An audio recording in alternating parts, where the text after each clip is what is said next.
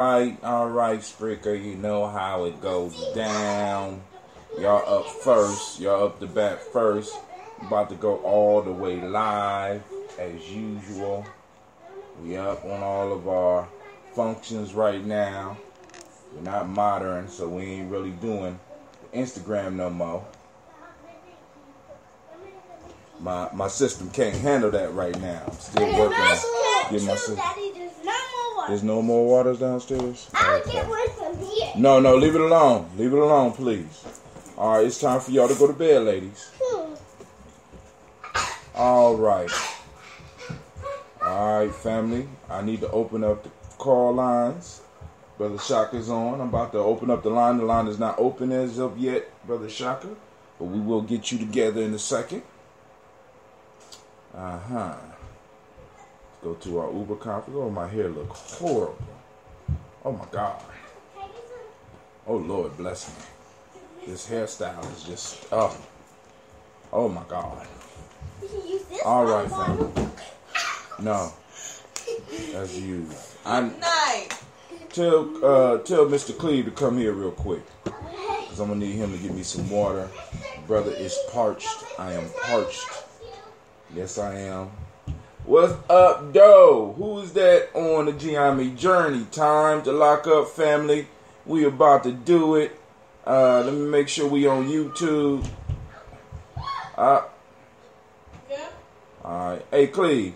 Yeah. I need you to go bring me that big thing of water downstairs, and bring me that bottle out of the refrigerator. But look good as always. Thank you. The text is going out, letting the family know. The big thing of water down here, down the basement. Yeah, bring the one thing with the lines and stuff. We about to get it's about to go down on Gye-Nyame journey, family. Y'all know it's about to go down. I'm just getting prepared. I got to get my water. I didn't have my water ready because I came in late. I left my keys at the job. And those that know, you know, I need my keys. You know what I'm saying? I need my keys. So, you know, we about to do it. All right. So who is that controlling the Gye-Nyame journey piece so I can make sure? Hey, whoever out there on Gye-Nyame journey, why don't you type in 614-556-4535. Once again, that call-in number is 614-556-4535. Y'all know how we do it. You know what I'm saying? Make sure you got your water. Want to make sure the family got their water because we must stay hydrated. You know what I'm saying? I'm out. I'm checking out all of the posts about the Black Panther movie, and I am so glad that the conversation is going down. I'm so glad because please hold while we wait for the others to join. We really need to be having some of these conversations, man. It's very important. I honestly believe. You know what I'm saying? Because a lot of people don't understand the importance of story, and I keep on trying to tell people the big one that's not full. The big jug of water that I go to the place and get, good God Almighty. And I'm going to need a glass too. All right, so we're about to let it start. We're about to let it go down. Shouts out to Spreaker. Shouts out to those on YouTube. Shouts out to the family that is on Facebook. I want to salute first I want to first salute my people. Time to lock up, man. This red juice is delicious. Man, Shaka, how you in two places at one time, brother? How you in two places at one time? I don't understand. Go and pour some water in there. I don't understand how you in two places at one time. Who is that saying? I'm not going to talk about Black Panther. Sure you're not.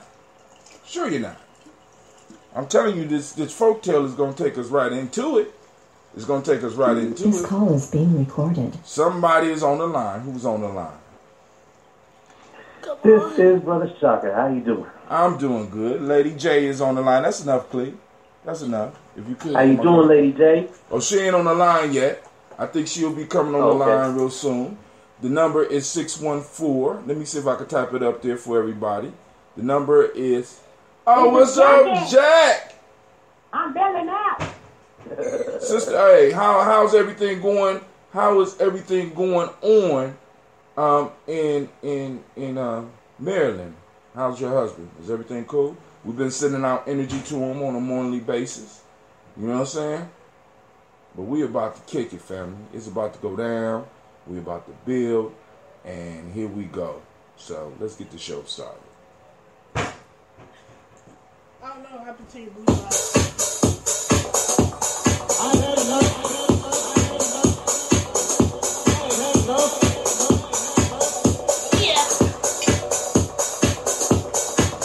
Peace, this is Brother Hatim, and you have joined us on Gye-Nyame Journey Radio. Be sure to check out our site and subscribe at tribe.gyenamejourney.com. Get your movement in. All my brothers and sisters, hold hands and bow your heads. Let us pray. God stands in the context of ancestors incredible when we start calling on the family. How long will you judge unjustly and accept the persons of the wicked? I say, to sin before the fatherless, do justice to the afflicted and the needy. Toast those ancestors, right? Rid them out of the hand of the wicked. They know not, neither will they understand. They walk on in darkness. All the foundations of the earth are out of court. I have said, you are God, and all of you are children of the Most High. But you shall die like men, and fall like one of the princes. Arise, O God, judge the earth. I know Thou shalt judge all that have nations. reached out. Allah is our That's what we talking about. That's what it's about. That's what we talking about. That's what we talking about.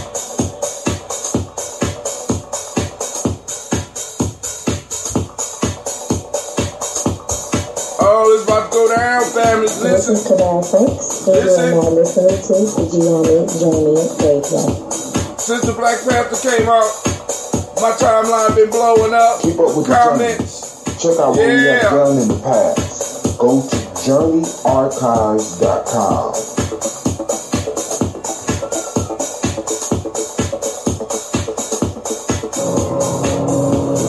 This is Adam Sheik, aka Ace, live from Shisha Lounge, and you are now listening to Gye-Nyame Journey Radio.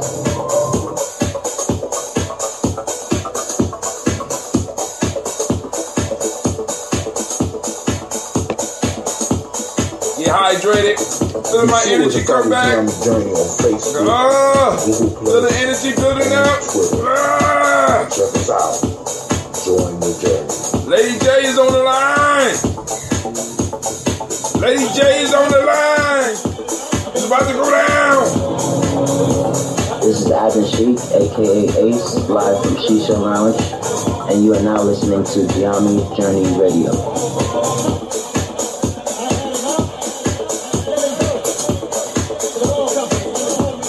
Come on now.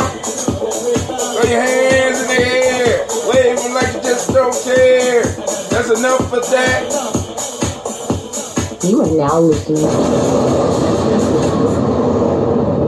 I had to stop the music because we need to get started with the show.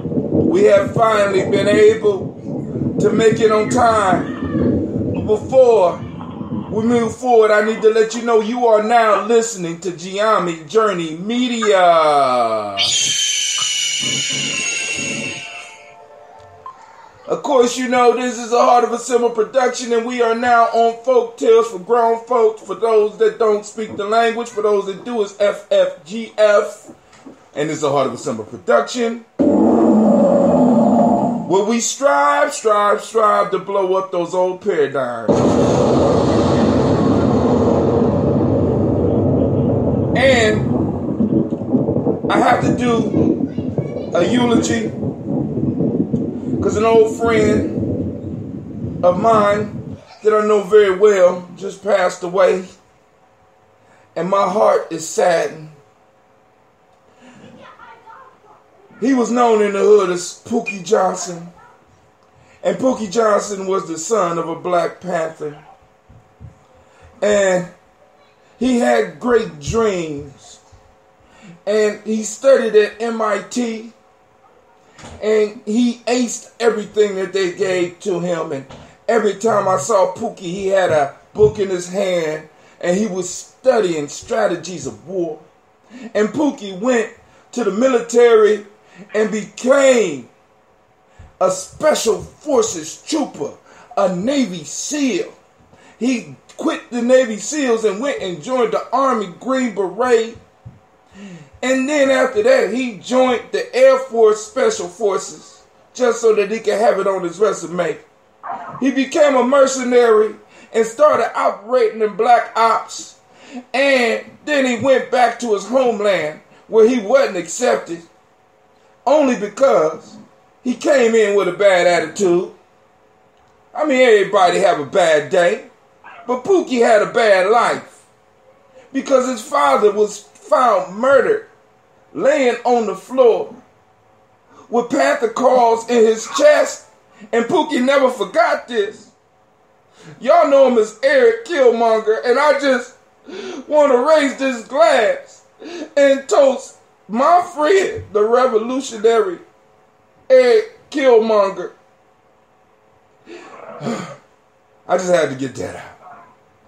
We knew him as Pookie in the hood. All right, so on the line, I got Lady J, and I also have Brother Shaka. Let's start off with the lady first. The lady warrior on the line. How are you doing tonight, and do you have something to share with the people? Yes, I just want to share with them that I'm going to get you some much needed help. You're going to give me some help? Is it financial help? Yeah, that's it. Is it financial Yeah. help? If it's financial, I'm all for it. People hanging up now because I just toasted Eric Killmonger. You know, because I know people say they getting up off of the stream now because I done went too far. You know what I'm saying? But CeeLo done came in the house. You know what I'm saying? You just missed my toast. I just toasted Eric Killmonger, also known as Pookie Johnson in the hood. His nickname was, I know him as Pookie. You know what I'm saying? But go ahead. You got anything else you want to share, Lady J? A little bit more on a serious note? Even though you probably should about give me some help. But go ahead. I'm sorry? Even though... Yeah, I am most refreshed. I'm just most refreshed. If I had to rate myself physically, spiritually, emotionally, I would give myself 15s across the board. Dang, 5 above 10. That's high. Yeah. We got somebody else on the line, but go ahead. Just having people. Brother Shamar's on the line. So we doing the check-in right now. CeeLo, how you doing? If anybody else on the line, please post up how you doing, or you can call in to 614-556-4535. Brother Shaka, how you doing? Brother, I am blessed, highly favored, cherished, and my belly is full of this delicious red June. And let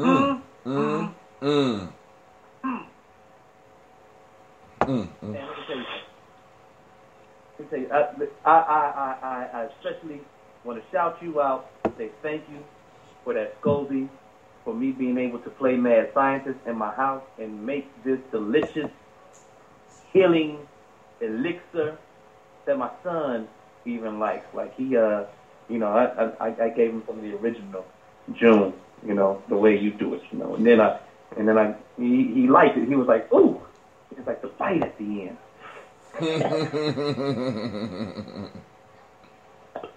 And then gave him some of the red June. He shut up for a minute. He just kept sipping at it. And then I sipped it. I said, what's going on? Man, this stuff tastes almost like a peach soda. Just a real champagne. So once again, thank you for getting me into this fine mess that I'm in. Because man, it's a whole different world. It's a whole different existence. And it's easy, ain't it? It's easy, isn't it? It's easy. The hard part is walking away from it. Hey, well, I'm going to throw up so everybody can see what he mean. I got 2 bottles here. Look at that. 2 gallons almost done. And the only thing that's holding me back from brewing is that my car broke down and I had to take some of my money and go on and invest in my car so that I could stay mobile. And y'all see my regular toast, my toast jar is gone, so I'm gonna have to be doing green tea for a couple of days until I get some money. But hey, family, Brother Shamar is also on the line. Brother Shamar, you want to check in, sir? How you doing? Hey, I'm feeling pretty smooth on my end. Just want to miss the last few sessions. So I need to make sure I caught this one. Well, we appreciate all of y'all taking the time to call in so that we could break down these folktales and see how timely they are. Because we did this one before, but it's like different versions. What's crazy is, as I go through this book, I'm starting to see repeat stories. And those that's been doing this with me for a while, you'll start seeing the repeat stories and be like, wow, why is this one told this way? And you know what I'm saying? So that builds up the discussion. But then also, what I want everybody to understand is that when we are studying stories, when we are looking at stories, it's important to realize that stories do something for us that regular facts cannot do. Stories make us have to use our whole brain. This is why movies are important. This is why music is important. This is why it's important that when you are talking to people, that you are able to frame what you're talking about into a story. As I explained this morning, I just got done listening to a book called The Culture Code. And they say in order to form a successful culture, you need three things. A sense of safety. You got to build safety, right? So that people in their safety feel comfortable in feeling vulnerable. Because the only way that you're able to develop a cohesive unit is if people are vulnerable. Which is one thing in America that we strive not to be, because it's a sense of weakness. But in order for a team to be successful, we need to know where each other falling short so that we are able to compensate and work as one organism to get shit done. And the last one is building in a sense of purpose, which is a story about where we are and where we're going. Now, one of the things about this Black Panther. Can you list those one more time right there? Safety. Just list them. A culture has to cultivate safety.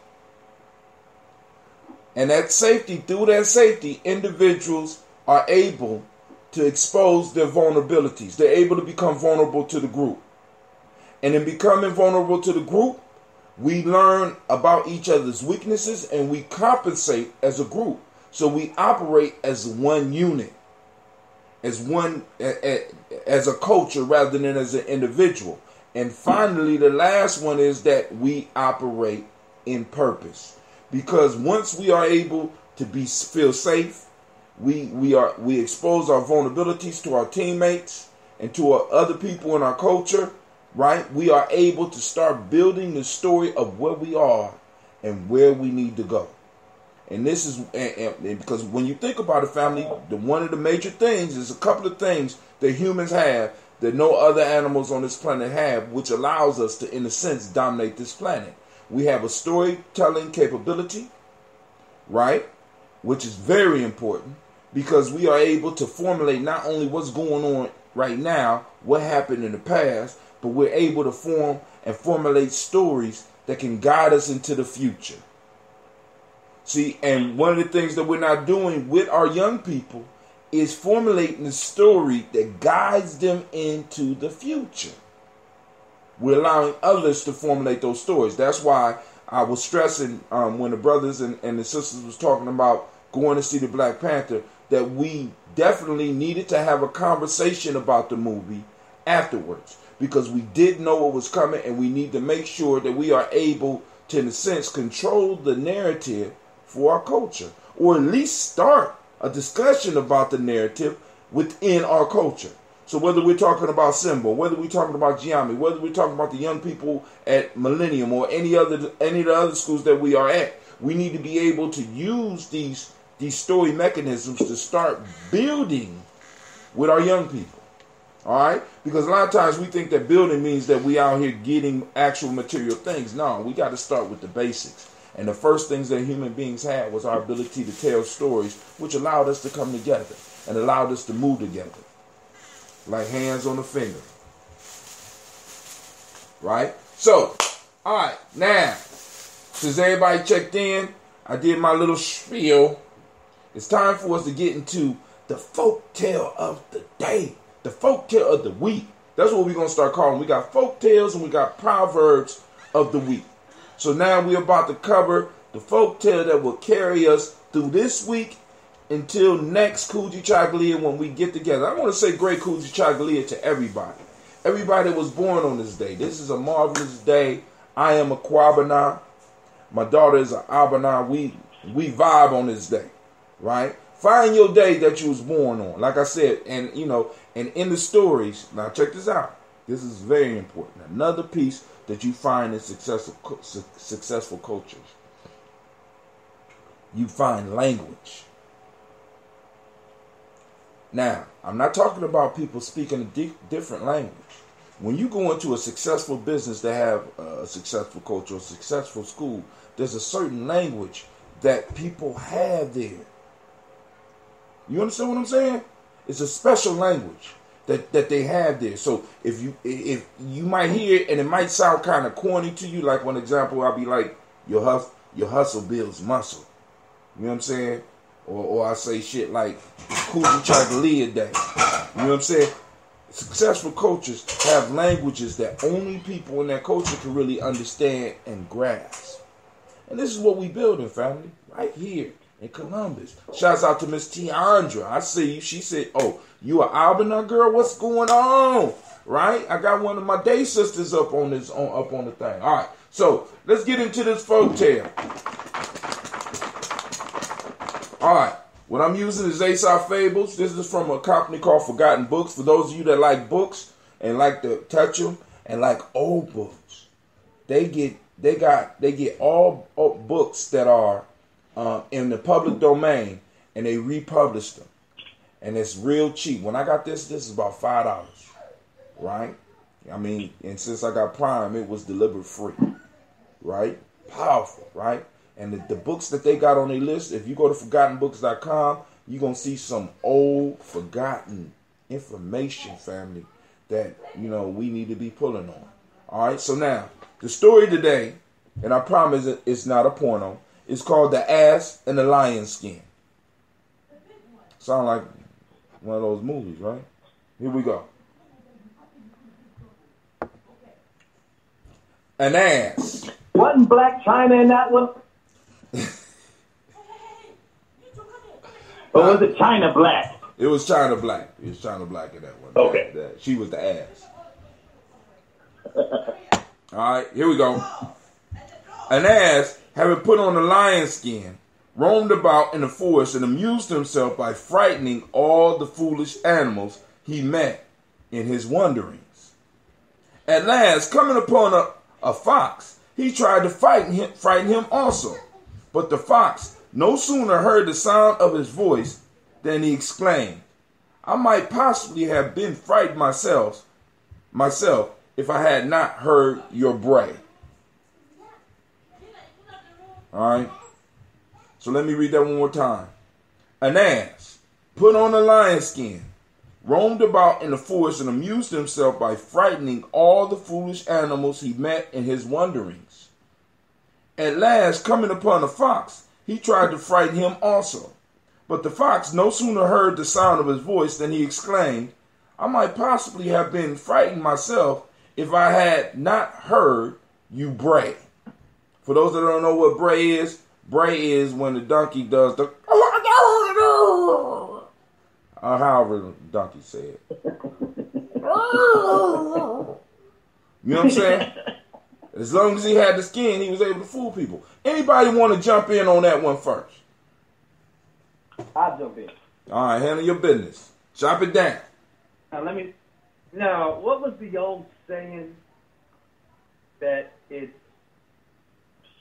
is better to keep your mouth shut and be presumed a fool than to open it. How does that end, Hot Tim? And remove all doubt.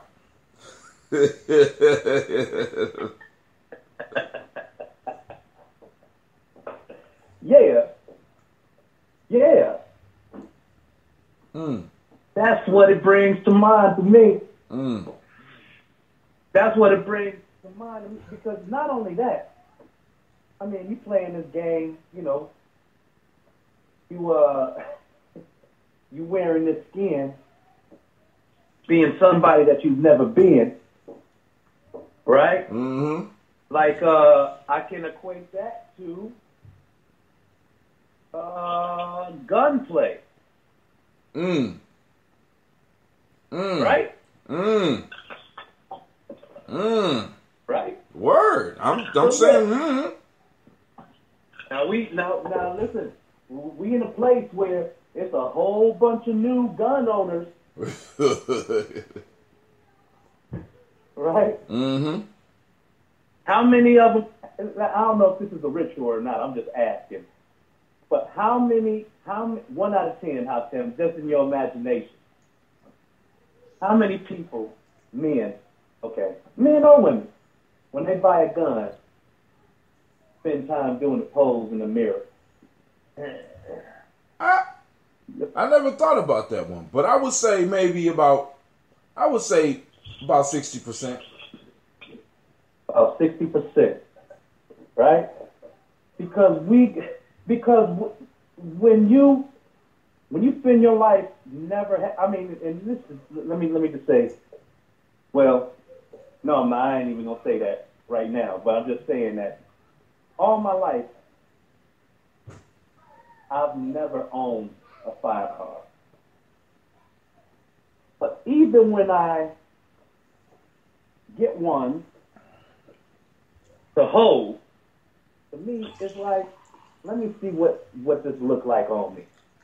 And when I'm in a mirror, it's just like, what are we imagining when we're reinventing ourselves in our head with a firearm?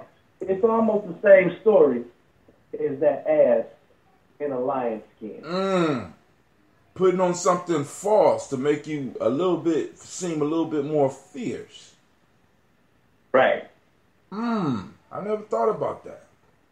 I never, that's a good one, Shaka. You know what I'm saying? We got a lot of people running around with lion skins on in the form of a gun. Right? And you know who they are, you know what I'm saying, and when they open their mouth.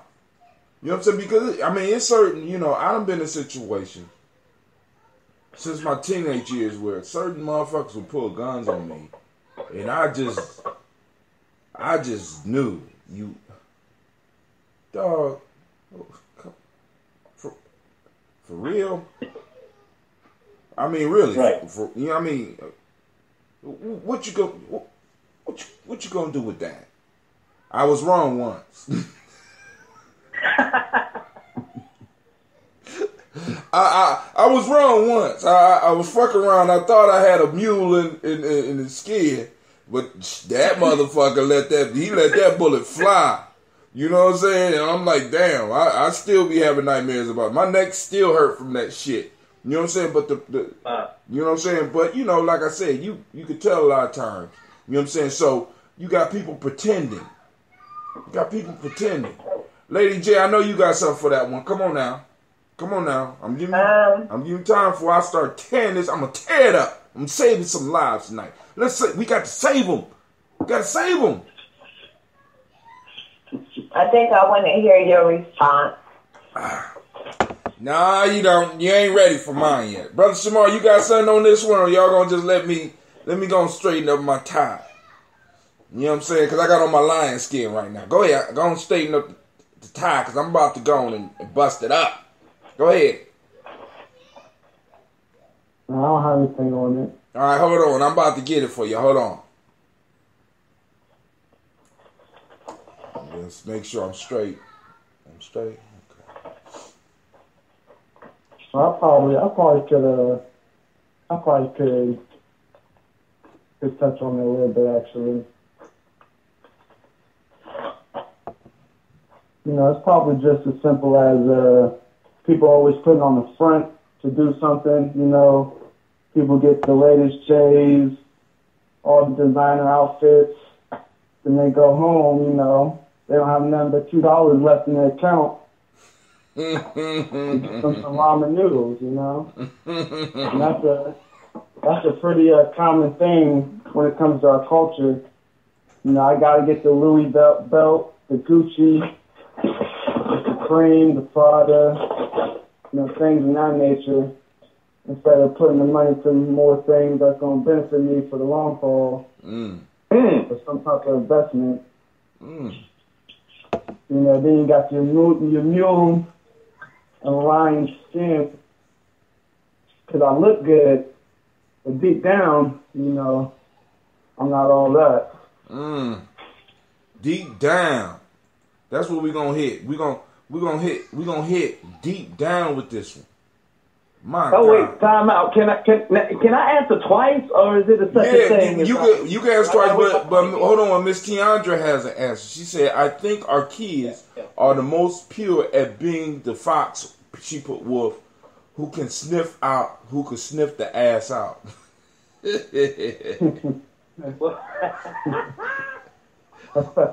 I agree with that. Go ahead, girl. Go ahead. But go ahead, Shaka. You want to do another one? Go ahead. Oh man, hold on. That my mind is buffering right now. I got to get back to what I was about to say about. Yes. All right, here we go. Now, my man was talking about the fashions, right? Mm-hmm. And that just instantly took me to the open mic. You know, and people on here know I'm a performer, and I do what I do. I shine light when I'm on the microphone. And I really don't like going to these little poetry things where you got people caressing the mic and really using the microphone as an opportunity to get ass. And I don't like sharing my microphone with that type of energy because that's not what I'm on.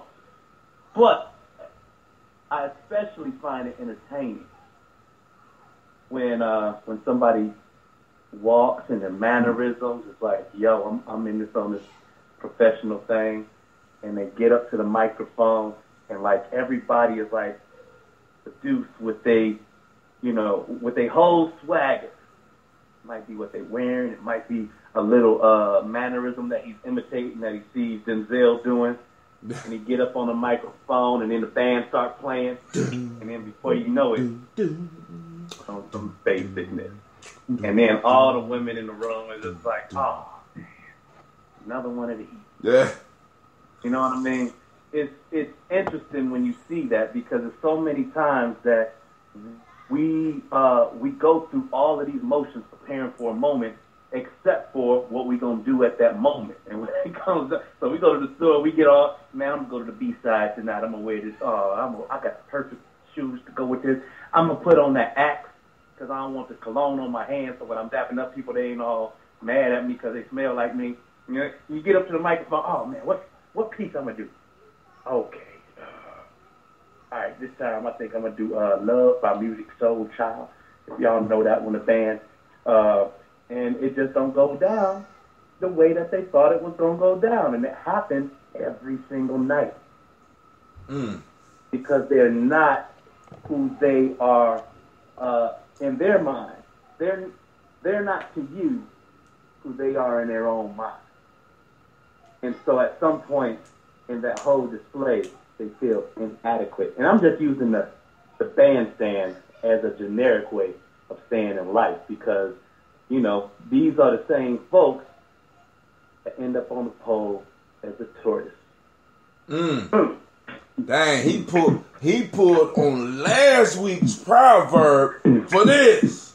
Hold on, wait, hold on. I remixed last week's proverb.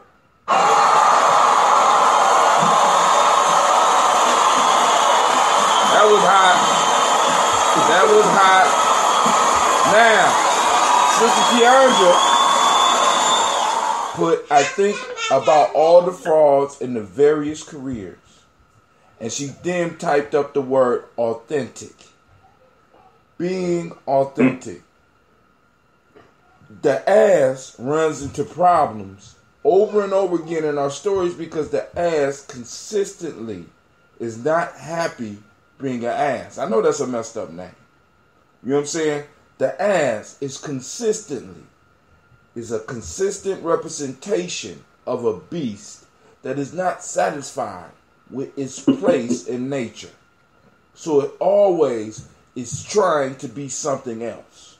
Either it's trying to run with the damn lion and ends up getting eaten or dogged out by the lion, or it's trying to be the little dog and jump in its owner's lap like it's a little puppy and end up almost killing the owner, or in this case, is running around pretending to be something that is not. As Sister Tiandra go back to, it's about being authentic. Is somebody else jump up on the line? Uh-oh, is somebody else on the line? We got 1, 2, 3, uh-oh. Who else on the line? Or, Hi, this is Ebony. how you doing, Miss Ebony? Welcome to Gye-Nyame Journey and Folk Tales for Grown Folks. Thank you for calling in. You got something you want to share? Wait, time out, though. Oh, time out. I'm sorry. This is for grown folks. Are you over 12? Yes, I'm 21. Oh, okay. Just made it. Okay. Yes. You got something you want to share? You got something you want to share? I'm just listening for now. Okay, well, enjoy. All right. So, Sister Tiandra say, think about teachers who not only struggle to educate, but despite students or doctors who have no notion of healing. Right? So now, one of the things that we got to really look at when we look at this folktale is that this folktale is pointing out something that we got an individual trying to be something that he's not. Now, but in nature, an animal is not forced or does not have to try to be something it's not. But in man's society, we all are being forced or in a sense funneled into being something that we're not. A lot of us in our lives, we're living a role. We're putting on a lion's skin and everybody knows and everybody can see it. And sometimes we're that ass and we don't even realize that we got on a lion's skin. Everybody know it when we speak. Everybody can feel it. But a lot of times in this culture, we are motivated to be something that we are not. We are motivated to put on the opposite skin of who we are. Like, for example, as African Americans. As African Americans, one of the problems we have is that a lot of us are not wearing lion skins. We think that we are white folk. I'm just saying. Time out. We think that we are tan black folk. We are tan. We're not black, we're tan. So we run into a lot of problems because when we open our mouth, and when we talk about open the mouth, I'm not just talking about your diction. I'm not just talking about how you talk. I'm talking about when speaking is an action.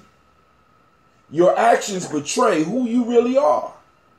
And other what you represent. Exactly. And other people's reaction to you lets you know who and what you are.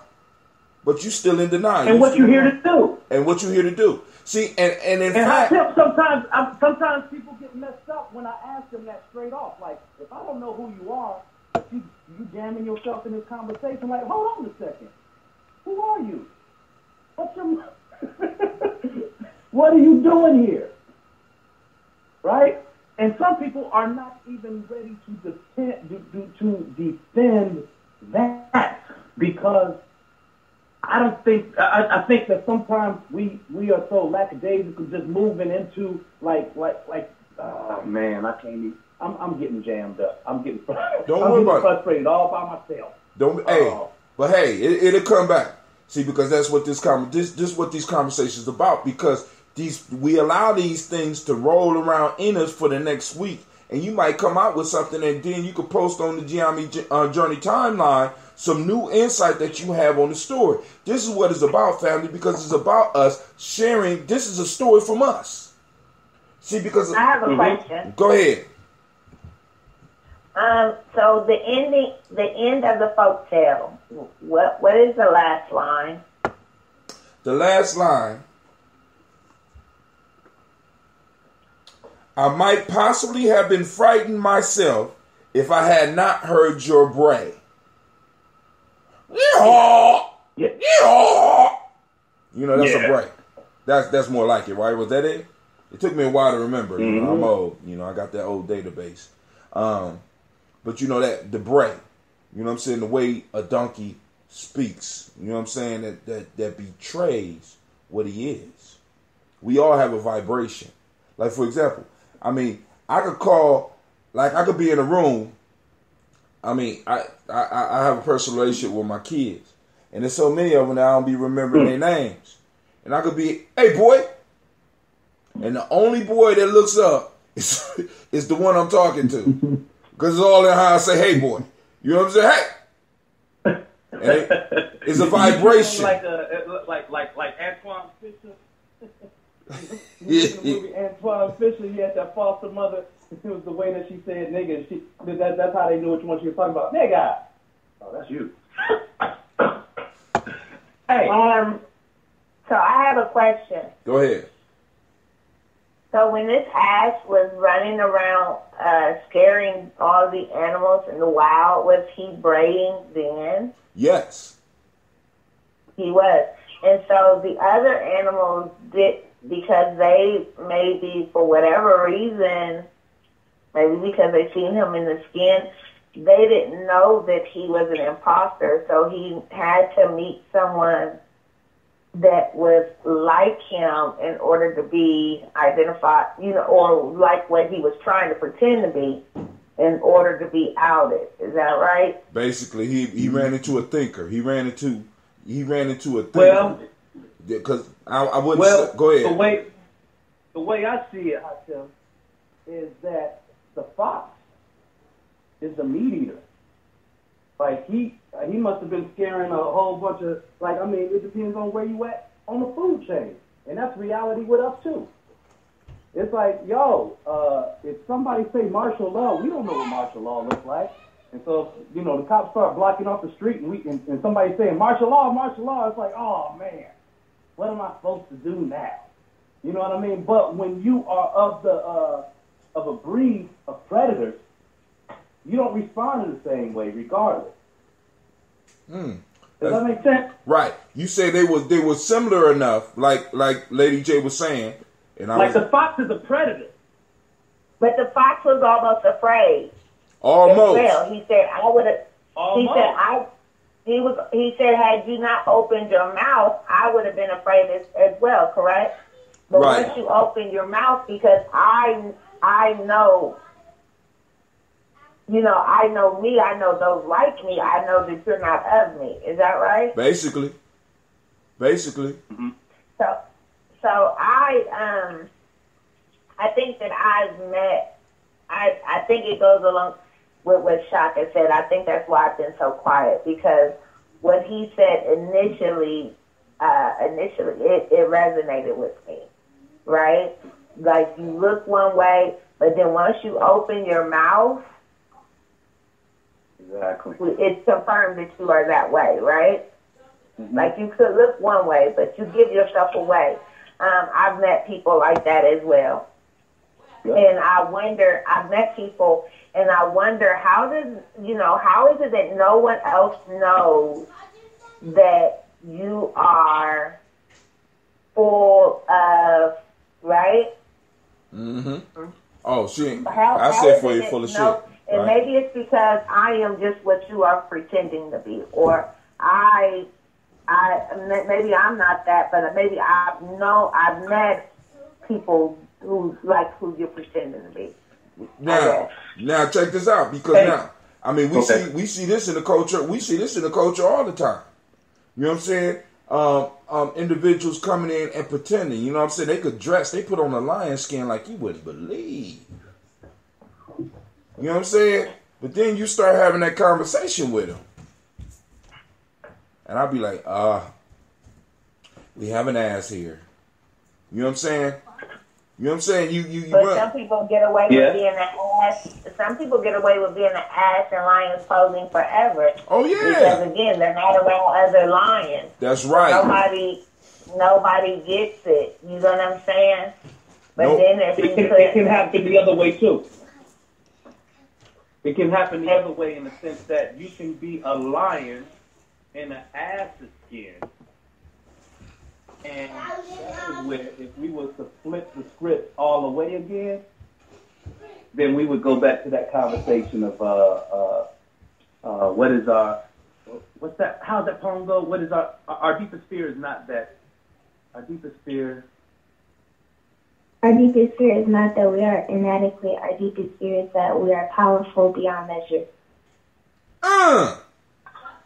Miss Ebony. Yeah. Miss Ebony. Welcome. Welcome. Welcome. Right, good. Because I sure was stuck. I was like, our deepest fear is the electric bill. You know what I'm saying? You know, the car payment is due. My deepest fear, Sister, can you say that one more time just so like it can resonate? Our deepest fear is not that we are inadequate. Our deepest fear is that we are powerful beyond measure. I say. Yep. I see that. I see that in people who dim their lights. Oh man. I watch people dim their lights. And so I always tell my students, like, they always say things like, well, she thinks she's all that. And I say things like, well, why shouldn't she think she's all that? Why don't you try and be all that? You see what I'm saying? Right. Why do we dim our light? And so the other thing is that in order for your light has nothing to do with my light. Right. So right. You know what I'm saying? We can all be shining just so bright. And now, but why would I need to? In this culture, they make us think that there's only enough room for one to shine. Correct. Which is dangerous. You know what I'm saying? And let me say this, because this is my thing with the ass. The ass is a perfect model of that, because as an ass, there is no animal that is better than an ass. If not for animals like the ass, humans would not be where they are.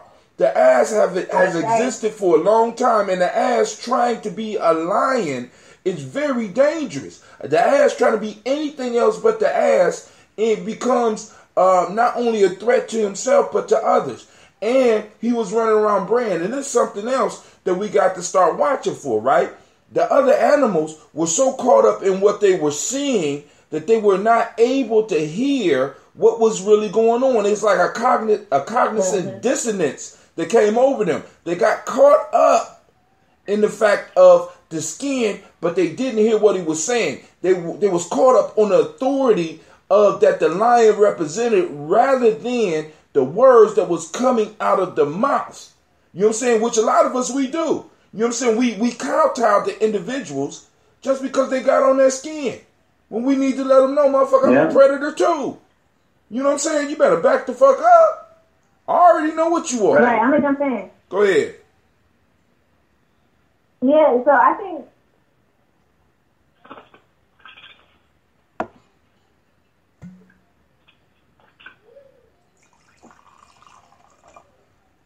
Hello? Mm-hmm. Oh, can you hear me? We can hear you. Yeah. Yeah, I'm sorry. I was saying that I felt like the ass in the lion's skin didn't say anything initially. Like, he didn't say anything until he might have been feeling himself, and then the fox was close, and then he let it slip, and he was like, then if somebody was close enough to listen, or who wasn't fearless, someone who got close enough to hear, be like, I'm not, like, the fox is like, yeah, you a lion, but I'm a motherfucking fox. So if you gonna come close, then I might be considerate of what's going on, or I'm not like overly confident, but I know what I have to bring. You ain't just gonna punk me, right? But all the other animals that were in the area may not have even got close enough to hear what the ass in the lion skin had to say, but just was like, oh shit, that's a lion, so I'm gonna just keep my distance and just go about my business and do what I need to do. And I feel like that's something that we get caught in all the time. Is that we assume that these motherfuckers in power know what they're talking about, or that they have, sorry, this is grown folks, right? Go ahead, this grown folks. That they know what they're talking about, one, or that they're to be feared. Like, no, we very seldom check, not we, but as a whole collective, like why we are where we are, we very seldom check the people in power. And this goes back to Wakanda in the movie, when it made me think, how Tim asked the question this weekend, he said, how would y'all feel if Wakanda really exists? And I'm a person that believes that, you know what, I wouldn't put it past us that Wakanda doesn't exist. And that I'm grateful for, you know, not my imagination, but just understanding what's possible for real. But I felt hurt because I feel like, how are we going to get into a tussle or whatever and then sell some of our own to where these white dudes, like white boys, can come and take us all across the ocean and then take us to a land that wasn't their own. So then there's also people of color over there, and then just let shit happen. Like, we were just looking at them being asses in lion skin, not saying shit, even though we were lions in our own right and foxes in our own right. And where was the five to be like, this motherfucker ain't no lion, like, this is gonna be an ass, and we must go get our people back, or you're like, you thought you were coming over here and getting our people, but actually you about to get got. Like, what would happen to our whole story if that had been the case, where we were like, fuck that? I think that listening to her, I'm thinking of destruction of a black civilization. Because when he outlined what occurred, it sounds just like what she described. Like, it sounds just like what she described. We should have known better. We should have been able to see what was going on. But for some reason, we didn't, we didn't. We didn't care enough to know or to get close enough to investigate. We didn't. But now this is because let's take it there. Because in the Songhai Empire, I think it was the Songhai Empire where they talk about in destruction of black civilization, that the Songhai Empire, because we need to really understand that the importance of tradition. But then on the other end, we have to understand why stories are important and why new heroes have to come in every generation. Because in the Songhai Empire, when they were approached with the idea of guns, because I want y'all to understand that before West Asians was running around wild with guns, we had an opportunity to take them. We had an opportunity to get guns. And what we did was we looked at the gun and we saw what it did, and because it didn't fit into our cultural idea, we passed on the gun. We said, that's a dishonorable way to fight. I want to be up close and see my enemy when I take his life. Not knowing that our enemies didn't mind shooting your ass from 300 yards away. I don't want to see you. I just want to walk over your body. You know what I'm saying? So we start dealing with people that was coming from a different culture, right? We start dealing with what does somebody that's pretending to be something that they're not do? Like, for example, the most dangerous individual, back to Shaka's point, one of the most dangerous individual with a gun is a motherfucker that's faking. You know what I'm saying? Because the whole piece is they will put you and them in a situation where they either have to shoot or they may have to lose their life. Somebody that's experienced with a gun, somebody that's comfortable with who they are, you'll never know they have guns. Matter of fact, I have friends who have been carrying guns for years, and we could be around laughing and joking, and you never know they even got a gun. But there's other people that have to show you, that have to let you know, and you be like, oh, you gonna make somebody have to, will make somebody kill you. You know what? One time, Tim, I was working at Rosemont, right? Right. Well, this has happened to me several times. This has happened to me teaching as well. Go to bed, little girl. So I've had situations where, you know, our young people are fearless. They're fearless. They don't do a good job of picking their battles, right? So even, you know, me, I'm thinking that if I were a young girl, I wouldn't be scared of me, but I wouldn't pick I wouldn't be confrontational with me, right? And you got to think, I used to be like 300 pounds, so I used to be big, right? And so I worked at the school. I was student teaching, and one day a girl stepped up on me, and I had to say to her, "Do you think that you can beat me?" And she said, "Well, I'm not scared of you." And I said, "No, you know, that's not what I asked you. Do you think you can beat me? Because you're standing with your fist clenched, and it's looking like you're about to swing, right?" Another time, like I said, I was working at Rosemont, and they had left me upstairs. People were not doing their job correctly. So they left me upstairs by myself with these youth that were ready to riot, right? And so this girl, I'm sitting in this chair, and this girl keeps running up on me, Tim, and she's like cursing. And finally I stand up and I said, "You better back the F up," right? So I tell her to back up. Well, the next day they reported me. So of course when I told her and I stood up and I took the tone that she took with me, she backed up. She cowered, right? And so the next day I got in trouble, and I had to tell them, had I not used my verbals that way, this girl could have attacked me, or a number of these girls could have jumped me, right? Because I'm in the, and this is where I'm at. So again, thinking about while she's barking, had I not known that she was really afraid, had I not known that fear, like you come off like you're so tough, but a lot of our kids are afraid. They're watching their friends die. Right. They're afraid, right? We forget that even in their toughest skin, this is just these walls that they have put up. But really, they're afraid. They're soft. They're children, right? But I've learned working with these children, working in the school that I work in now, that if you give a sense of fear, right? If I don't let you know that I come from just where you think you come from, if I don't speak your language, you'll try to run all over me. Oh my but God. the minute I let you know, and teachers, they get on me about my vernacular. They get on me, but the thing about it, what I have to tell them is that I can code switch, but I know how to speak their language. So I make them know that by speaking their language with your culture, your subculture, right? It's important to me. I'm going to validate that for you. I'm going to teach you, show you that I too am interested in things that you're interested in to some extent, right? But when I speak their language, that's when they can get their place.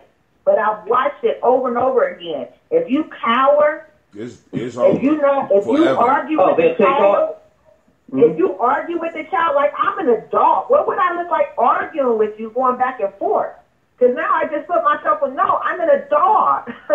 You know, so things like that. But I've seen that over and over again. Can I say something about your story there? Because I want to make sure that this is at least addressed, because their response to your reaction is very Western. In the sense that, Tim, now you do martial arts, right? Mm-hmm. I dig this. What she did with her voice is actually a Bruce Lee move. What she did with her voice, if you even watch, what was it, Chinese Connection, when he goes over to the school and the teacher has all the students gang up on Bruce, right? And he's right in the center. What's the first thing that he does? When he uses his voice with that first, whatever you call it, yell or scream, whatever, that sharp shot, it it causes everybody else push back into their stand. Just with his voice. It's called in Japanese martial arts. It's called the Kiai, and the Kiai is developed because but we called it's a battle cry. So when you go to the sweat lodge with the Native Americans, they practice their battle cry during the ceremony. What the battle cry does is the battle cry freezes your opponent's spirit. So at the right time, that yell will freeze an individual spirit. And what it does is it's sort of like a slap. You know what I'm saying? What it does is it throws an individual back into the reality of who they are. In a sense, it makes them jump, and it knocks the lion skin up off of them. If there's no lion skin, if it's a lion skin, that shit pops off for a second, and you able to. I know you would ask, get your ass back over there and start pulling that cart. You know what I'm saying? You understand what I'm saying? And it's called a battle cry. And a lot of us, we done gave up our battle cries because we're trying to, you know, I mean, because this now and I have to go to the movie, right? One of the reasons a lot of people feel uncomfortable with Killmonger, I believe, I got several reasons, but we feel uncomfortable with Killmonger because Killmonger didn't mind using his battle cry. Not only did he care, not only was he willing to say and speak what was on his mind, he was willing and able to show his battle cry on his body. Because when you start cutting up your body and you put on tattoos, we could say it's just for us, but a tattoo says something. A skin burn or a lesion on your body says something. It's a story. So when you look at it and he tells you his story, because I want y'all to remember when he was about to fight the Black Panther and he took his shirt off, he explained what each one of these means. Each one of these is a life. I've been preparing for this moment my whole life. What makes us feel uncomfortable is that there was a black man in a movie standing up and saying that he was prepared for battle. Makes us feel uncomfortable as much as... I gotta speak to that, Hudson. Go ahead. Because I'm so glad you brought it up. I've always been a fighter and a protector. And because of my personal, the way I came up and things that I, just experienced and stuff, which I'm grateful for to this day, I'm fearless. I could care less where I am or who it is. And I can, like the lady was talking about earlier, I can close switch like a mug. And it's authentic, though. Because it's all part of who I am. It's just something that I'm able to do. But I have a number of tattoos. And one of the first tattoos that I got was on my neck. And I don't know, at the time, I do a lot of things because I believe that I do have a lot of the ancestors within me, and that's how I'm led. So I know a lot of things that it's like, the only way that I could possibly know is because I was here before, because my ancestors are within me. And as I was getting older, I kept wanting to protect everybody. So I would be at the club and be like, you shouldn't, don't touch me like that, and then the female would be like, don't touch my man, blah, blah, blah. I'd be like, what the hell? Like, I'm protecting you. You know what I mean? I had to figure that out. But I still, like, I was somebody who will pull the trigger. Like, it's not like it's skin that's going to fall off. It's like, no, we're going to do this. And so that, like you said, it communicates something. So even though it wasn't conscious when I was doing it, now it's like I say less because even though I can come off very sweet, and like I said before, it's strategic, and I'm grateful for how it's created. That speaks for me, that perceives me, because I used to work in higher education too, and never once, and I'm always assigned to the at-risk population, or whatever they try to call our children, and it's like I don't get tried that much. Like, I go into the prison and I have no problems. I go to the prison, I'm like big sister, and I think it has a lot to do with that. The point that you were making. So I appreciated the point you were making. So, I just gotta say this out loud. Your spirit makes me smile every time, yo. The end. Lady J was about to say something. I want to say that when I was the first fight I lost was the last fight I fought, right? So the first time I lost a fight, it was like, and people said I won. You know, a lot of people say, "Oh my God," but I didn't look like I won. You know what I'm saying? My hair was gone. It was just a really bad situation. But one thing that I used to say, I was shocked when this girl, when she actually swung on me, because for years I had not fought. So I fought so many times, and then people just didn't fight me because of a reputation, right? So even if I were scared, even if I didn't think I would win, I could talk in a sense that would make people back up, right? So this big girl I get in a fight with, like I said, she ends up winning the fight. She changed I say she won the fight. She changed my life, right? My whole life is different after that, because after that I was like, you know what? If it means, I thought at that point that I probably could beat everybody, but if it means that I'm going to be ugly and that I'm going to lose my hair and that I could possibly have like a scar that's going to, I don't think I want to fight anymore. Well, I always credit this woman, Angie, with changing my life. Well, long story short, she was one of the individuals that was found dead on Hudson, right? She was found in that home where those young kids went in there. It was drug related. They killed the teenager. They killed a grown man, and they killed this woman named Angie, right? So I cried and I had tears when she died, because I always credit this woman with changing my life, right? But I always remember I was barking at her. I was doing everything that I had did. We were fighting at school. I was in 10th grade. I'll never forget it. But I was speaking so strongly to her, the same way I had spoke for years, that would make people back away, right? Because I used to fight ever since forever. But at some point, I didn't have to fight no more. All I had to do was speak. You know what I'm saying? All I had to do was talk real strong. You know what I'm saying? And even if I was afraid, you would have never known. But you meet your battle. You know, because right. I was surprised at that. I said, oh my God, this girl is really going to fight me. She's not scared. You know, I'm talking the strongest talk that I could find muscle up in me.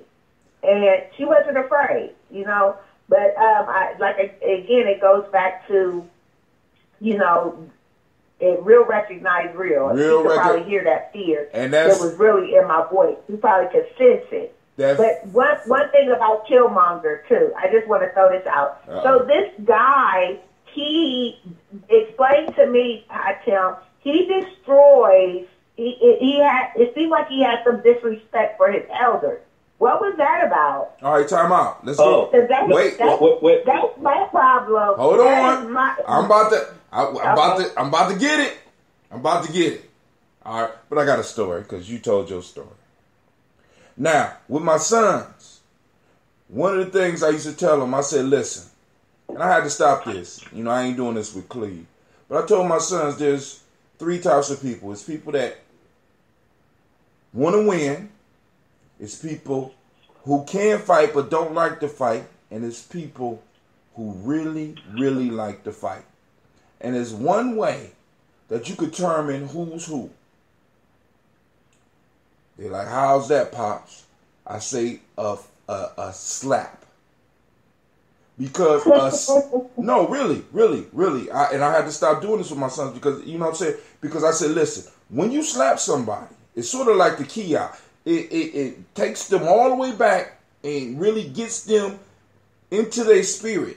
So if you fighting somebody, or somebody want to fight you, and they run in their mouth, and you can't really tell where they at, give them a slap. Because if y'all about to fight, y'all going to fight anyway.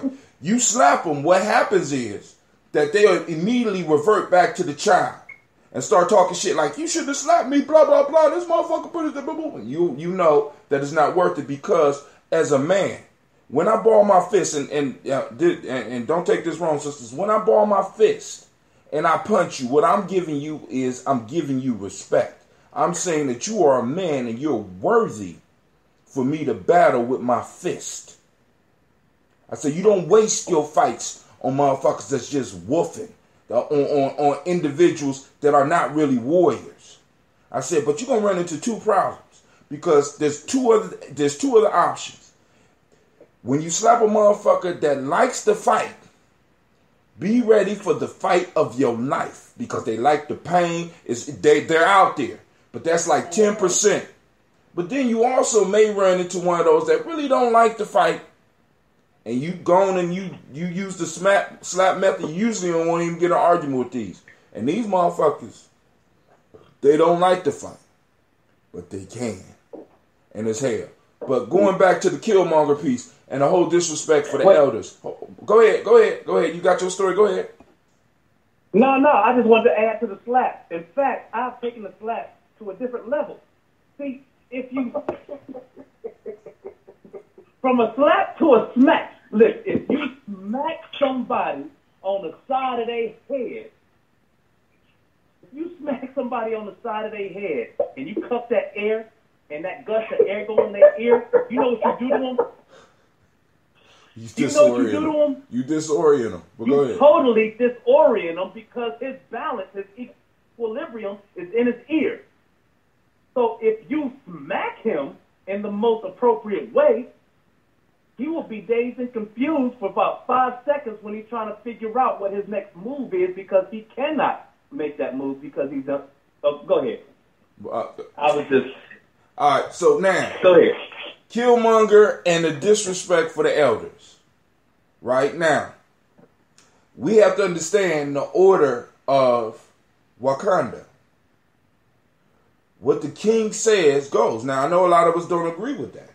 But in Wakanda, what the king says goes. So if the king give an order, you have to follow that regardless of whether you are elder or not. Now, one of the things that a lot of us, because this is what I had to post on my timeline, and I know people going to get mad at me. One of the things I asked one of my teachers one time, because we were studying my eye, and I said, well, I understand that the heart can be too heavy. And when your heart is too heavy, of course, you know that you are thrown into the monster's mouth. He eats you up and shit you back out, and you got to either start over or you in hell or whatever they have for hell back in Kemet. But I said, is it a possibility that an individual's heart can be too light? Never got an answer. Right? Because this is my issue. A lot of us don't understand really what revolution means. What revolution or changing the paradigm means is that you may have to smash everything. The elders, if the elders are involved in what you're trying to change and they are not willing to budge, what are you supposed to do? I respectfully ask for you to retire and to move. No. You get there. So you don't think that was an egotistical move? No, I think it was a strategic piece because what needed to happen at that point in time when that boy became king, there is no question. Has that happened in history? What? Oh, for real? All right, check this out. In China, yeah, wait, hold on. In China, when they had their revolution and the parents were against some of the kids, they had them kids line up the parents and shoot them motherfuckers right there in China. If we look at all of the battles, right, or all of the people coming to power, when people stood in your way, they had to be eliminated. One of the things that we kind of held on to is, in a sense, the respect for the elders. And I'm not saying that the respect for the elders is the wrong thing, but we have to be honest with ourselves sometimes. I'm sad you used China for an example. I need another example. You need another example? That wasn't an All right, I got a question. Oh, check this out. You ready? I'm gonna give you a better example. Name her. How about that were not good? How about name her? How about the first individual that united the two kingdoms? You think he walked through there and basically everybody just said, "Oh, we're going to unite"? No, he went to war. And in war, see, because this is what we don't understand. When Homeboy took the throne, he was immediately at war because people were in doubt of his leadership. They already didn't accept him because one of the pieces that a lot of people are not even really recognizing is that they left that boy there without even considering. It wasn't even a second thought. They killed that boy's father and left him there. Why? Because we wanted to keep the line pure. Even when he went through his ritual, his dad said, I wanted to take you to Zamunda, but I couldn't take you to Zamunda because they would have thought you was lost. What they was talking about is the mixed bloodline that he was bringing back to the kingdom. They didn't respect him. So part of if you won't respect me in war, you sure will fear me. That's a strategy. You know what I'm saying? And I'm like, yo, and I'm not saying that it's the right thing to do all the time, but one of the things we got to really start thinking about in our minds, if we talking about being revolutionaries, we do know there's going to be some elders that get in our way. Let me chime in. Okay. Now I got next. All right, listen. Hatim, you are talking about the importance of tradition. I'm talking about the tradition of war.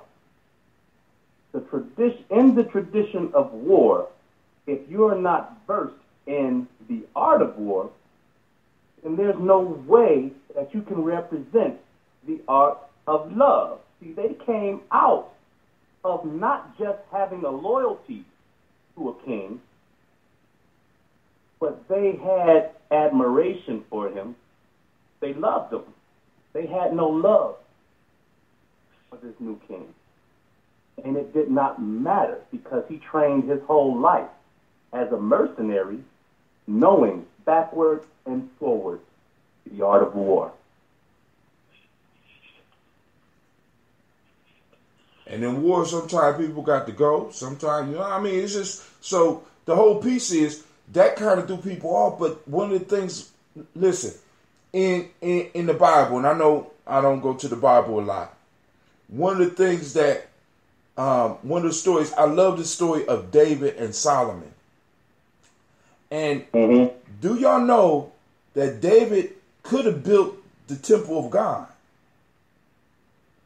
But God wouldn't allow David to build it. Why? Because his hands were bloody. His hands, he was filthy with this world. David laid the foundation so that the temple could be built by somebody like his son who was pure. David had killed. David had disrespected. David had did all types of shit. Wow. You know what I'm saying? In order to make something happen. And what some of us got to understand as nation builders, we got to go to war. And there's going to be some elders that's going to be in the way of what we need to do. It's going to be some young people that's in the way of what we're doing. But for some reason, we think that we can have our cake and eat it too. Freedom requires for us to make choices. And sometimes those choices are hard.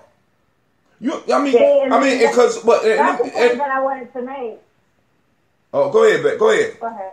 No. It's when we had an opportunity to get feedback at the theater, and this is what I said. In the very beginning of the movie, when the King T'Chaka killed the brother, it's because the brother, there's a difference between fear and respect.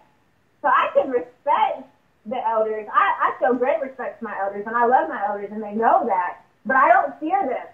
And I feel like age is a social construct just like race is.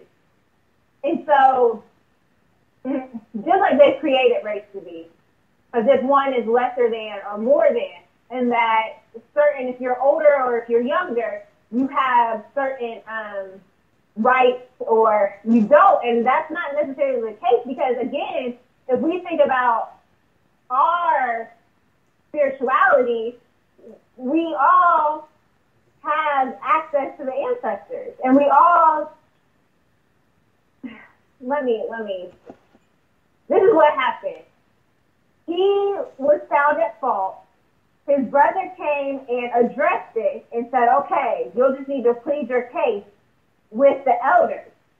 At that point, he exercised fear as opposed to respect and felt like I can't go to the elders with it because they won't be able to receive it. So I'm just going to say, fuck it and end it all. If he would have been like, you know what, I believe in what I got to say, I'm about to go say it anyway, and then I just feel like that in the very beginning of the movie, that was the fall because we are so fearful of addressing or sniffing out the ass and sheepskin or lion skin, whatever it's called, the ass and lion skin, so we just decide not to say anything, even if we've been given the opportunity to speak up.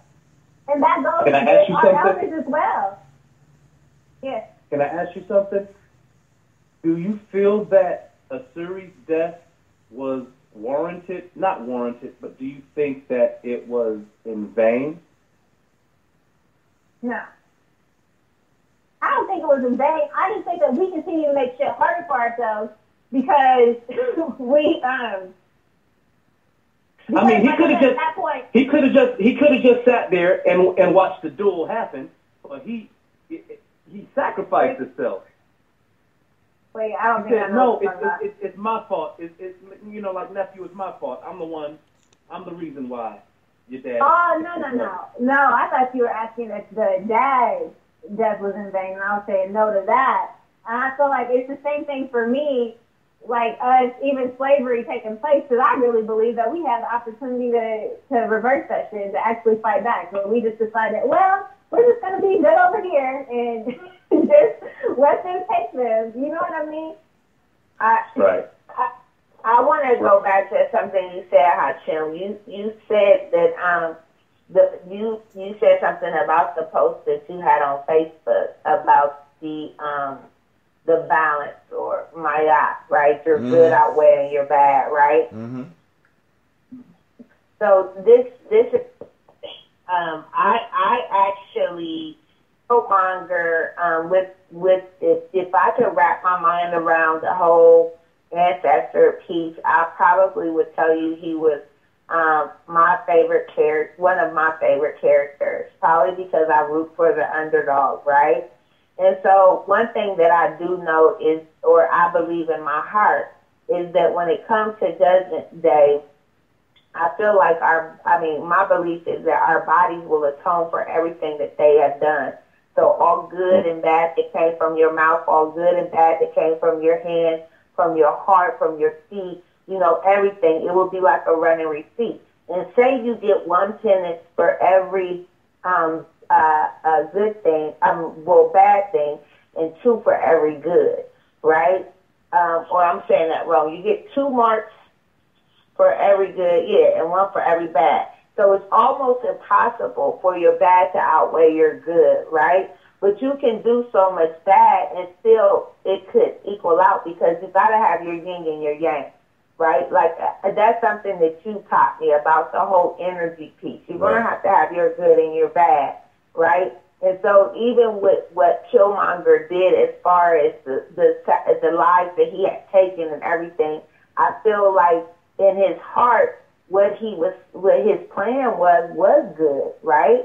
He was looking to I gotta disagree. No. Well, I agree with you. I'm gonna tell you why. But go ahead. Go ahead, Shaka. One reason, and one reason alone, is that Killmonger did not want to end oppression. He wanted to change the oppressors. Now I'm gonna kill that shit. I have to kill that shit because I'm hearing this. See, because listen, family. Either we run the world or we don't. We tried to. We tried. The Native Americans tried. The Polynesians tried to have and treat everybody equally.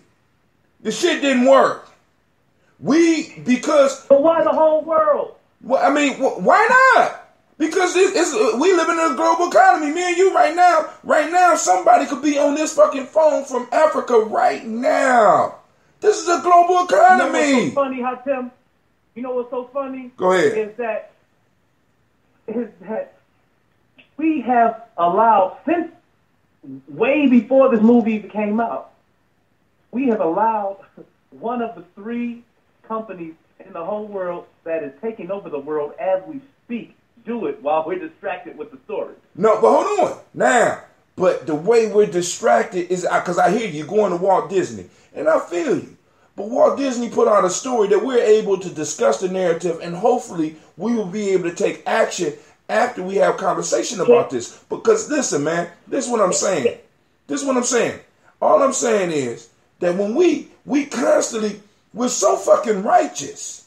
You know what I'm saying? We're so fucking right. Listen, the fact of the matter is we are. That's we're God. No, but hold on. Time out. I take that. I oppose that because God is the ultimate. God is We're innately righteous. Listen to me. God, when we talk about it, if you say you God, then you need to be able to embrace that devil in you as well. See, because God is about balance, baby. I mean, I see this is what kills me. Wait, hold on. Now, I said that I agree. I originally did not agree with your argument, but I totally agree with it now. I agree. You have to have, and that's the only other piece that you have to have the balance. I believe that. Now, but check this out. Let me give y'all a quick story. There's a certain story in the story between Heru and Set when he was going to battle. Heru representing the so-called positive, but he was fighting. It wasn't peaceful. You know what I'm saying? They went to war. People was dying. Regulations was violated. Elders' words were disobeyed between Set and Heru. Set wasn't doing all the bad shit. Set and Heru went to battle.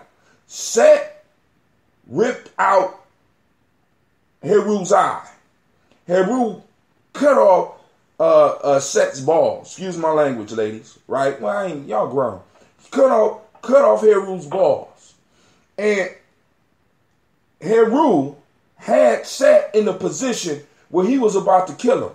But at the last minute, because Set is his uncle, his mother came up and blocked Heru's sword. Set took this moment to escape. What did Heru do? Anybody know what Heru did?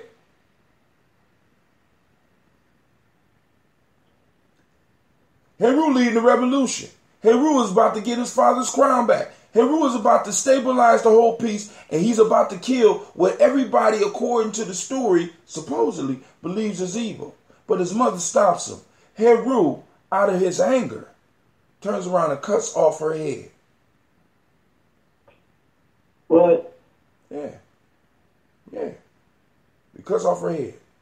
Now, I'm not saying that that's the righteous thing to do, but what we got to understand, man, our ancestors done told us a long time ago how this shit is going to go down. Some of us are so caught up in the false idea of righteousness, where righteousness means right, where it's only on one side. We need a new word, right? Because righteousness... No, it's not righteousness.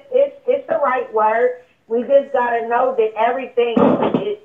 We have to know that and understand that all things are connected. The whole... When you go back to Buddhism, Hinduism, every last one of these stories and every last one of these narratives and every ancient land goes back to the same idea. And it is that idea of balance. It is that idea of that yin and that yang. You reap what you sow. It's that Maya.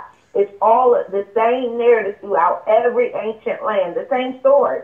And so you gotta have balance. I agree. But I agree. But Hatem, go ahead. But to Hatem's point, when you say we need to find a word, that word is there for the sentiment that you feel, and when you figure it out, you gonna let us know. But what you feeling ain't rooted out of righteousness. Am I right? Can I have some leftishness in there too? Some what? Can I? Leftishness. You got righteousness. We need some leftishness as well. All balanced though. Okay, so real quick. One thing that I have not been surprised. I have not been thrown by the commentary, the dialogue. I'm not surprised at all about the negative and the feedback and the push behind this movie and how people that look like me are, throwing jabs, and they're going to make this up into this not. But I'm going to tell you why I'm not surprised. Because I remember when I was doing my show, I one day was talking about role models. And we began to debate about who was a role model. So the next show, I said, you know what? I'm going to do a show of positive black role models so that you don't think it's Lil Wayne. And you don't think that just because this person is trending in media, right, that this is a role model, right? So at this point, President Obama was the president. So I found this meme online because I'm just searching, black role models. And so there's this meme of Obama, right? And so I post this on my Instagram, and I promise you that I lost so many followers. I lost so people called in. I only had like 2 likes, and normally I would get upwards. I don't know how many likes. I had so many comments where people were accusing me of things just because I said that this man was a role model, right? And so I told them we're looking at the glass half full, half empty instead of half full. I never had no preconceived notions, no unexpected expectations when this man took office. I understood it was politics, right? But somewhere in there is a message. Just like when our people were enslaved and they would make these songs and they would make this music, somewhere in there was a message that we could latch on to, right? Somewhere in the stories that were told, there was a message. In the Bible, those parodies, there is a message. In this movie, there is a message, right? There is a message. And so I could look at it as half full or half empty. There is something that we could take out of it that could help us understand the state where we're at, or some type of coping, whatever it is. There is something that speaks volumes of my people. It speaks volumes of my people, how many people went out and seen it. It speaks volumes of my people that they would even feel the need to embrace the culture, right? This idea that you have all these people who maybe, a lot of these people may not have owned a piece of kente cloth or something that looked like African clothing, but now they do. You know what I'm saying? And they'll have that in their wardrobe, and hopefully this. And I don't. I hope it wasn't made in China. Yeah. So that is what it is. But instead, you have so many people. I've watched them, I've listened to them, and I've not debated them. I've not engaged in any commentary with them because I feel like that would be like beating a dead horse. Misunderstood need not be explained. I can't beat this into your head. You see what I'm saying? Mm-hmm. All I can do is take it and do what I can take it, embrace it for what and help my kids, help this, burn a light in them. I was so excited that my kids fought with me. They got to see it Saturday, but then they fought with me and made me take them again Monday. You know what I'm saying? And we dressed it, the first time we wore our Simba shirts, but this time we dressed in our attire. You see what I'm saying? And it was not like we had plenty of it. It's a beautiful thing. It's a beautiful thing. And I just, I don't get the extra. Well, and I'm not a Marvel fan. Well, I don't know anything about Marvel. The issue is, like I said, everybody has the ability to discuss a story. I just believe in finding a story. Some people don't find stories important, but like I told y'all this morning, one of the things about stories, what it does, like for example, we could do a brain scan on all of us, and I could present basic facts, and your brain might spark up a little bit. But I could take the same basic facts and I could construct them into a story, and your brain start lighting up because your brain is looking for connections. Like I told y'all before, story is an ancient technology that is used to help us build. I mean, it's used to help us become a better culture, help us become a better community. And I see the value in all stories, like you. I mean, like even Obama, because I don't agree with you on some of the Obama stuff, but the point you just made, I agree 100% because he does have a story, and anybody that's looking for a gem, they can go through a story and they can find that gem if that's who they look up towards. You know what I'm saying? But you got some of us, We got some of us that are so damaged and believe in the power of the white man so much that it don't even matter what type of movie come out. You know what I'm saying? I mean, it amazes me when you sit down and you talk to some of our people and they got on, you know, they got on the lion skin. You start talking to them and they start talking about the white man like he's not just God like us. The white man is the creator, and there's no way that you could beat him. They got a 200-year plan. And I'm so arrogant. This is how arrogant I am. I honestly believe that if I have a problem planning a surprise birthday party for one of y'all, I find it hard to believe that a motherfucker could run the world for run the world for 500 years and there's no problem. These motherfuckers, see, and one of the things we got to really get in our mind is that these motherfuckers that we fighting against have been the luckiest motherfuckers on this planet. It hasn't been planning. That's where I disagree. Go ahead. I totally disagree. Go ahead. I just look over. I look at the movement, everything, that has occurred, the things that have occurred throughout history, and it's just my thinking. The one thing that the Caucasian people did very well is that they figured out sociology, psychological warfare. I feel like they sat in the corner of the earth and they looked around and they said, you know what? We're outnumbered. There's no way we're going to be able to wage war. There's no way we're going to be able to fight all of these people that have colors and don't look like us, right? So I have to come up with several different schemes, several different ways that I can be a victor, even though there's no way I could raise an army against this number of people. I'm outnumbered. I'm outnumbered. So they came with, and this is just my belief. But I'm just saying, when I look at what they were able to do, as far as colonization, when I look at what they were doing as far as socialization, when I look what they're able to do and they continue to do. Listen, even though they're outnumbered, that did take strategy, and that took some thinking. They got their own ideology. Listen to me. Also, it took luck. It took a motherfucker willing to go out and try something and experiment rather than waiting to have. Wait, hold on. Rather one word. Go ahead. Propaganda. Oh God, that's my only word. All right, propaganda. Cool. All right, wait. If that's your only word, that's not. You said it 3 times. If that's your word, listen to me. Even that, they stumbled on accidentally. I'm just saying, family. I'm just saying. See, because listen. We just did Simba this weekend, and it was hitches.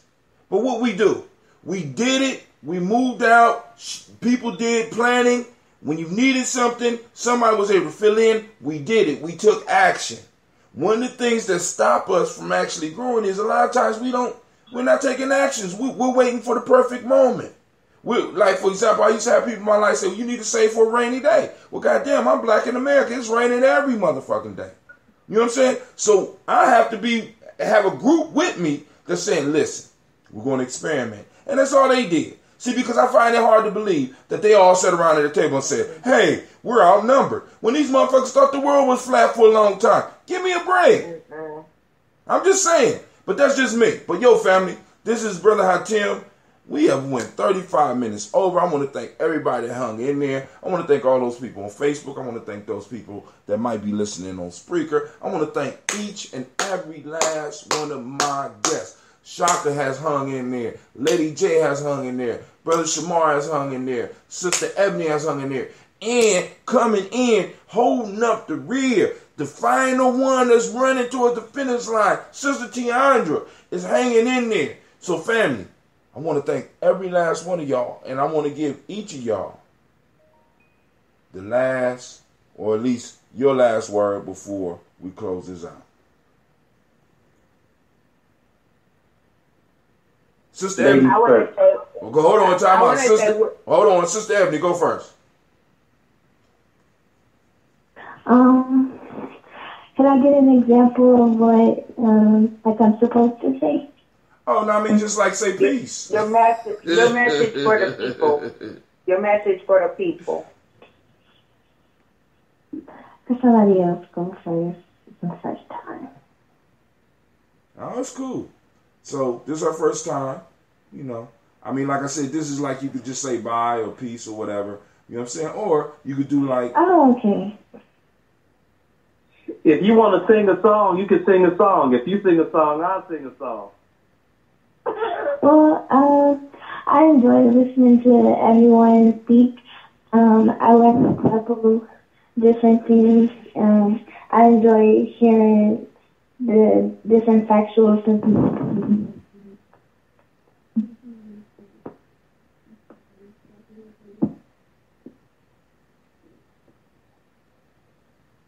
Whoa, the phone went out, baby.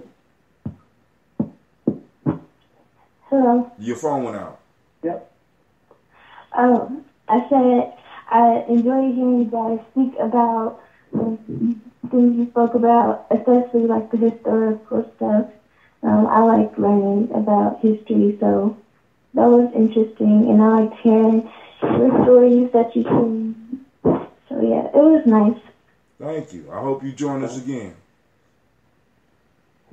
Absolutely. No problem.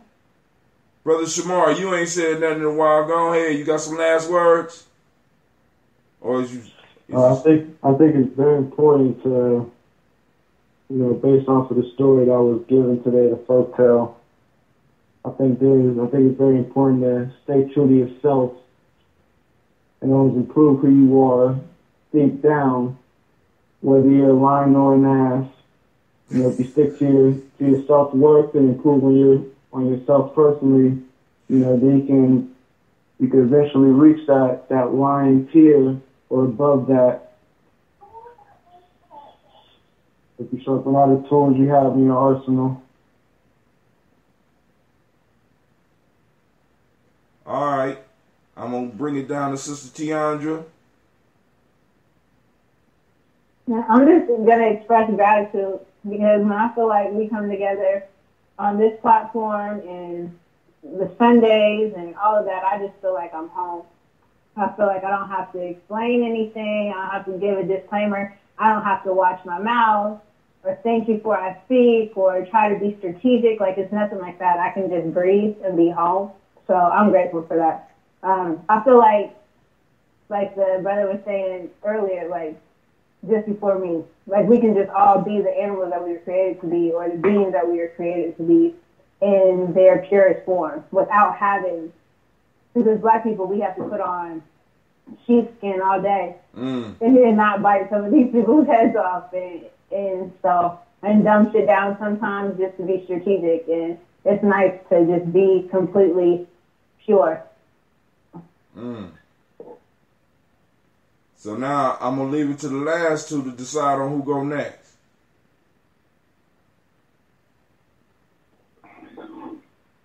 Go ahead, sis. You know you want All right. Okay, so I just have my same message that I always leave. We are in the time of in the midst of the great awakening. It is our time to rise and shine. I want to encourage everyone to do something every day in the name of the movement.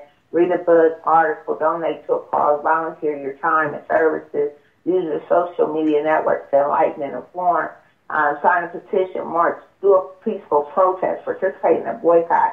The choice is yours. We all have to do something. Last but not least, if we want change, we need to keep more change in our pocket. Again, the Great Awakening is here. Okay. Mm-hmm. I say in one of my songs, I say, oh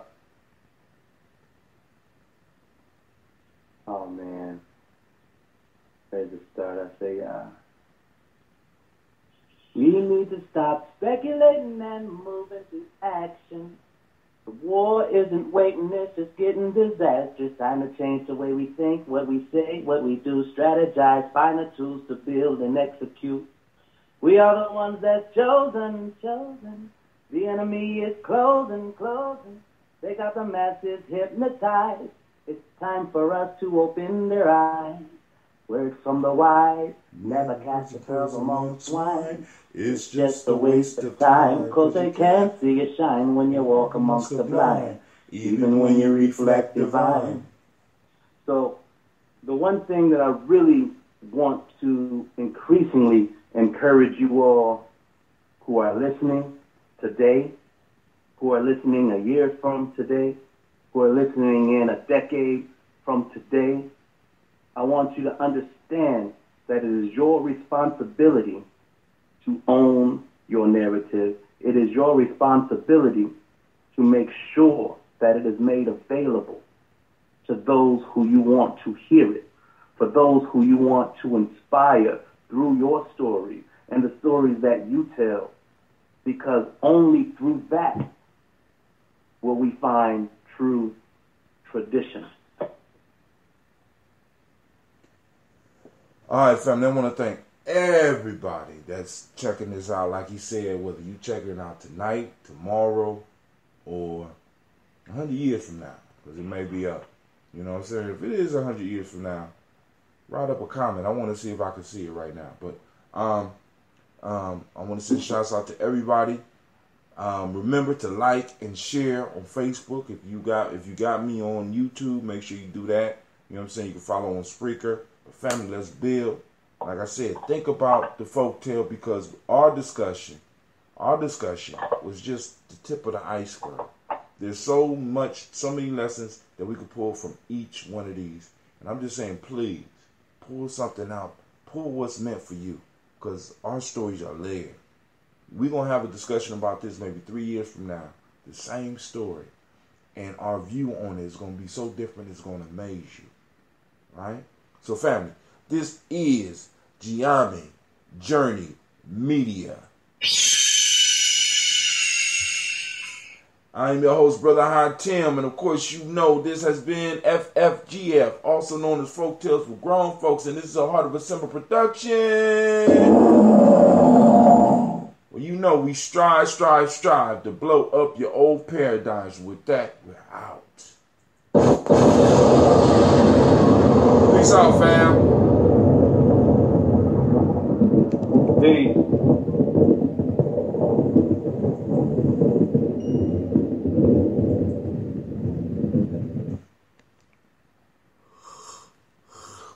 All right, Spreaker.